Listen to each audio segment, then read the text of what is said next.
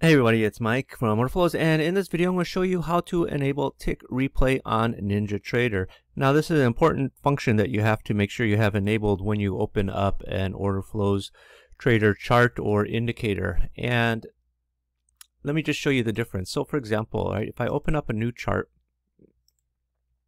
and I don't have tick replay enabled, right, if this box, right, when it's checked, it's enabled. If it's unchecked, it's disabled. And I open up an Orderflows trader chart.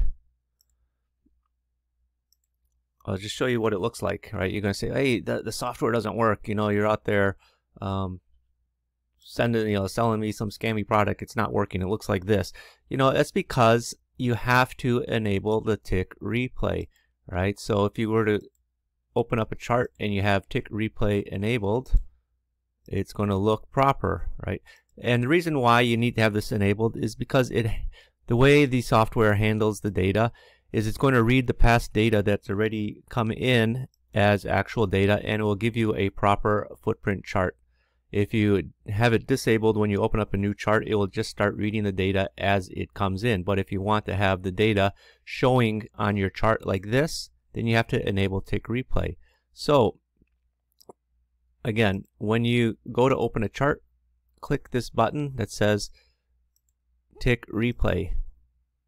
Now if you don't have this button, what that means is you don't have tick replay enabled. So go to tools, okay, go to options, market data, show tick replay. If this box is not checked, okay, if this is just blank like that, whoops, you know, like this, you're not going to have that feature when you open up a chart.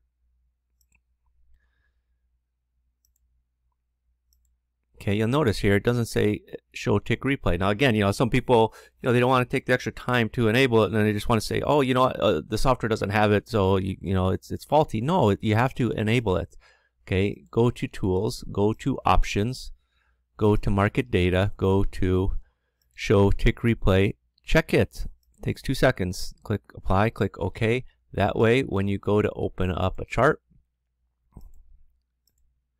it's there for you to check, right?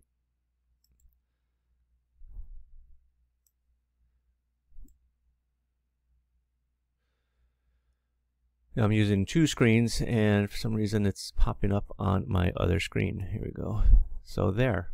All right, so your chart appears the way it should be, and especially it's important, especially if you're running, you know, my order flows based indicators. You also need to have that checked, but you know, I go through the instructions for that same way, you know, for the different indicators. Just make sure you have it checked. So thanks, and bye-bye.